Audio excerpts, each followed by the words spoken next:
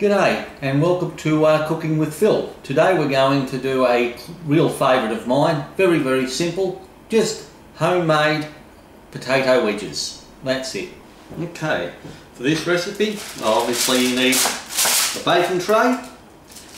I line it with some baking paper, some medium to small size spuds, extra virgin olive oil, and just some mixed herbs of your choice. That's very simple. That's all you need.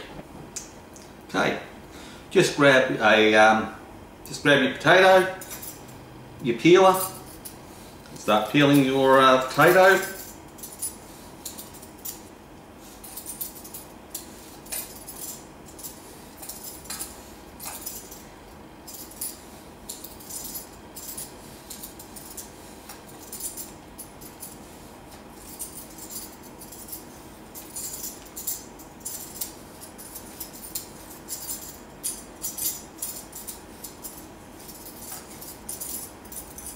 Once peeled, this is what I do, very simple.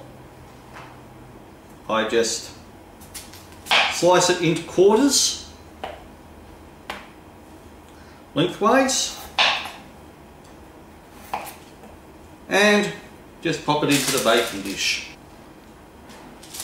Okay, now that you've got all your potatoes peeled and quartered and in the roasting pan, just drizzle some olive oil over them, just like so. This helps golden and crisp them up.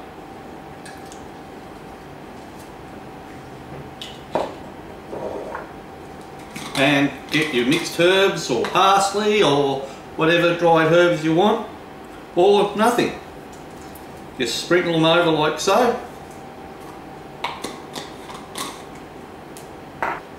Okay, you place the tray in a preheated oven at 356 Fahrenheit or 180 Celsius for about 45 minutes or until the wedges are golden brown. Alright, so now we put it in the oven.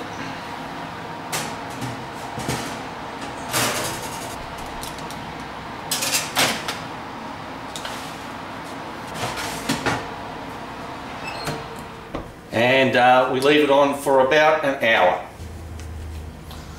Alright, let's check them. Been about 45 minutes. Alright, these are looking nice and golden. These are just about ready to serve. Yep, they can pretty much come out of the oven. And there we have it. Nice piping hot homemade potato wedges. All fresh ingredients. Alright, thank you for watching Cooking with Phil, and we will see you in the next video. Thank you. Bye.